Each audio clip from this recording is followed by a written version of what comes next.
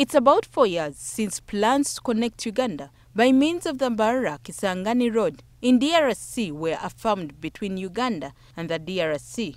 However, the project has not made the progress envisaged because of security issues. All the way to Lagos.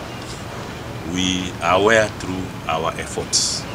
The heads of state had met in 2019 and signed a memorandum of understanding to jointly develop this road.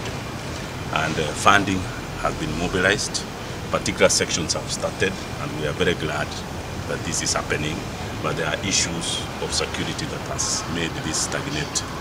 This meeting has decided that we need to reach to our seniors, higher government officials, to see how these issues of security be tackled with. This was part of the issues for action agreed on in the Northern Corridor Transit and Transport Coordination meeting in Kampala. One of the other key issues that must be implemented is the actualization of the region's waterways, particularly Lake Victoria. There are issues of navigation maps which were developed by the British in 1908 for their interest. We need to see how we can update this so that we look at safety in the lakes.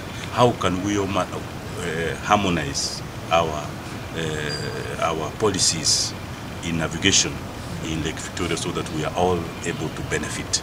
These are things we have discussed here.